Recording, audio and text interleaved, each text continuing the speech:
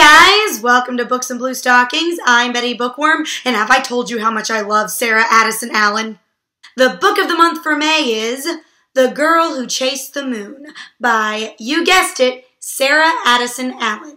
The book is perfect for this time of year for several reasons. One reason is that Sarah Addison Allen is perfect and can do no wrong. Another reason is that the book takes place in the middle of a sultry summer and is a great read as the days get warmer. But the best reason, in my opinion, is that it is the perfect book to read for Mother's Day. Or rather, Mother's Day month, because this video is getting posted after Mother's Day. Sorry about that.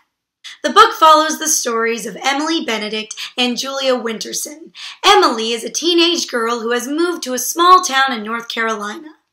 She lives with her grandfather, who has the reputation around town for being a literal giant, in a house where the wallpaper seems to change with her mood. She hopes the town will teach her more about the life of her influential mother. She learns that her mother was involved in a scandal that may be linked to a strange glowing light that is always dancing around the woods behind her house. Meanwhile, Julia Winterson, a woman renowned for her almost magical cakes, is dealing with the passing of her father, her nasty gold-digging stepmother, and a lover's return with whom she has a tumultuous past. Allen's writing ranges from mysterious, everything was quiet, a strange sort of quiet that felt like an unfinished sentence, to heartbreaking, living down your own past was hard enough. You shouldn't have to live down someone else's, to downright empowering. It took me a long time to realize this. We get to choose what defines us.